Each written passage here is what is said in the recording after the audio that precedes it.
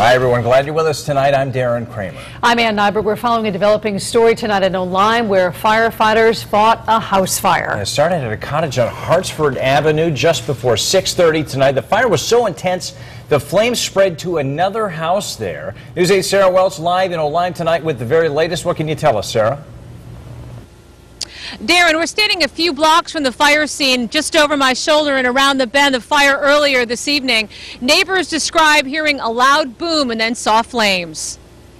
Dozens of firefighters swarmed this house on Hartford Avenue. Scary moments for people living in this Old Lyme neighborhood who heard a boom and then saw flames. It was just a real loud explosion, and when I came down the stairs from my house, all I seen was a lot of smoke until I got to the scene.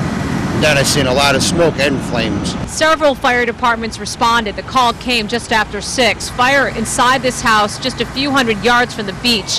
The heat and flames burning the rental next door. We saw we had one fully involved and one partially involved, as you can see over there. So the first thing we did is try to knock down this fire here, with teams also trying to suppress the fire in the second building. James Salvatore owns the rental and says no one was in the house when the cottage caught fire.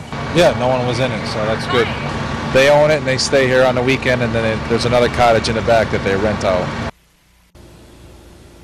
The fire is now out. The fire investigation ongoing. The cause under investigation tonight. The gentleman, again, who owns the home is so grateful that nobody got hurt. Live in Old Lyme, Sarah Welch, News 8.